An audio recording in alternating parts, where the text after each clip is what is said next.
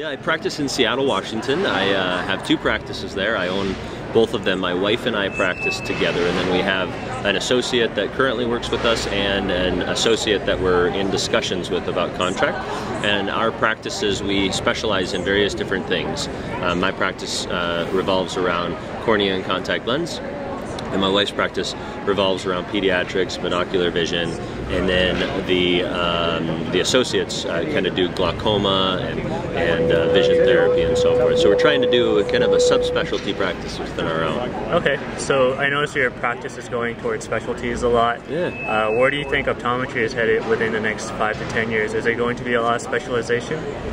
Yeah, well, you know, I think that that as general optometrists, we have some really good opportunities just with the products that we offer, with the contact lens technology that we have, and then with the way that the medical model of optometry is going. So I think that the average Joe Blow optometrist, the vast majority of us, are going to still continue to do just fine. But if you want to set yourself apart, one way to do that is to consider doing a residency, consider looking at certain areas that you can specialize in. So for instance, you go and speak to an optometrist and say, hey, I'm interested in you know, joining a practice, and I have a specialty that I'm interested in growing that may be outside the scope of where that practice currently is. And it makes, you know, us as optometrists much more desirable for future optometry practices. Okay. And did you plan this out during your time in optometry school? Do you have any recommendations for how students in school now can prepare for this kind of future that you're referring to? Well, you know, I think in school it's so easy for us to just get caught up in our everyday life because it is so busy. I mean, optometry school is not the easiest thing in the world.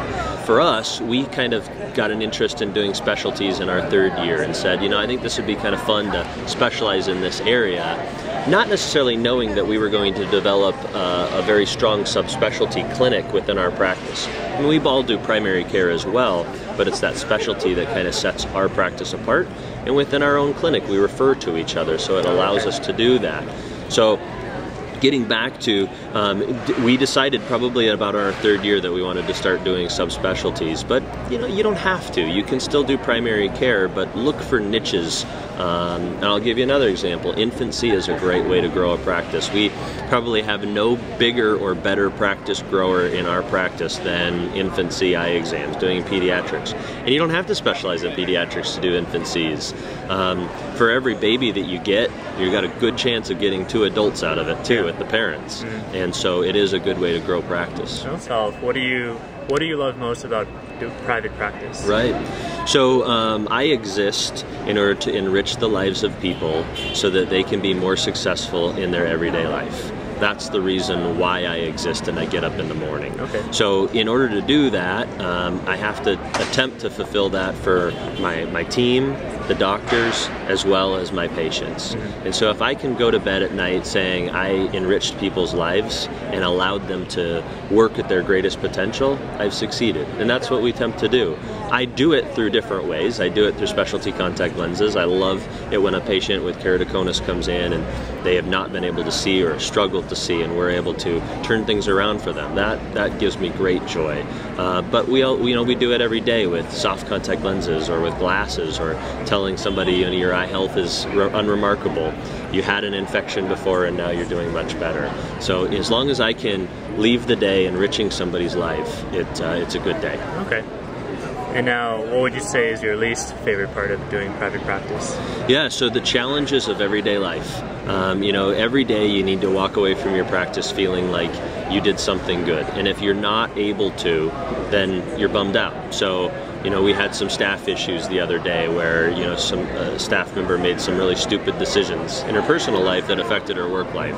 So that's difficult because I have to make sure that the other employees' lives are enriched, that employee's lives are enriched, and my patient's employees' lives are enriched. So we've had a dent in the system. And so hammering out those dents are the most complicated, most frustrating parts about being in practice. Okay. And you also mentioned that you hired an associate. You're also in the process of hiring another one. That's right. What are the qualities that you're looking for in an associate? Yeah, so I want somebody in my practice that has an interest in growing their practice and is willing to work hard to do so. I don't want somebody to walk in the door and just expect patients to show up. I want realistic understandings of what it's going to be like to get into practice. And I also, in my practice, because we work around specialties, I want somebody interested in doing something different than what I do. I want somebody that when I see a problem with a patient, I can refer to them in-house. I can refer out low vision. I can refer macular issues. I can refer glaucoma.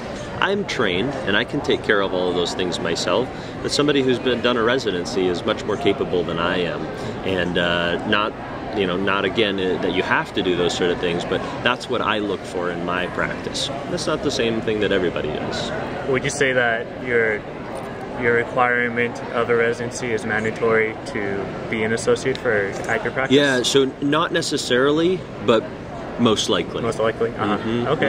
It's not that we wouldn't hire the right person, because I have met some people that certainly I would have been interested in hiring, but because I'm looking for a subspecialty, and unless somebody has done some specialty work, it's very difficult for us to have that happen unless they've done a residency.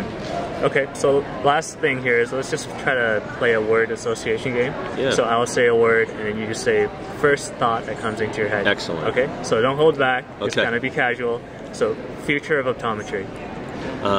Brilliant. Okay. Optometry students. Engaging. AOA. The future. Okay. And vision insurance. A bummer. And now medical insurance. Our future, again. Okay. Very different perspectives there, vision and medical insurance. Scope of practice. Expanding. Okay, and last one, private practice.